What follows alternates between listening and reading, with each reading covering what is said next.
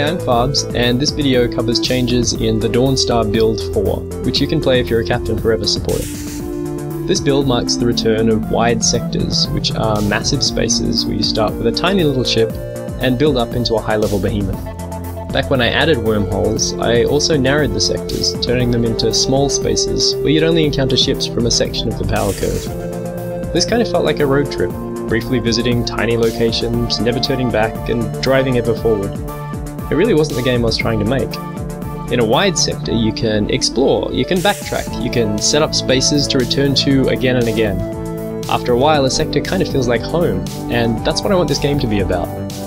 Later in development, I'll add the wormholes back in, but I'll restrict passage to ships with modules below the destination's lowest level enemies.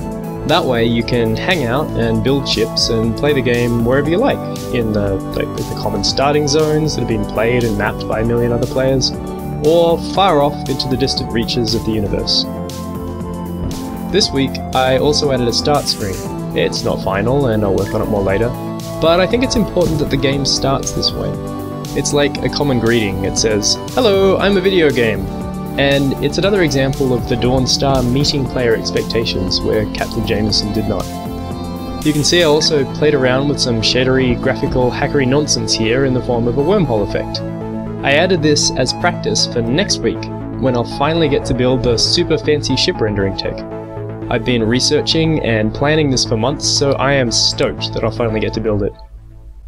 If you'd like to play the game, you can sign up as a Captain Forever supporter at captainforever.com. To keep track of development, you can subscribe to this channel, follow me on Twitter at FarbsMcFarbs, or check out my blog at farbs.org. See you next week!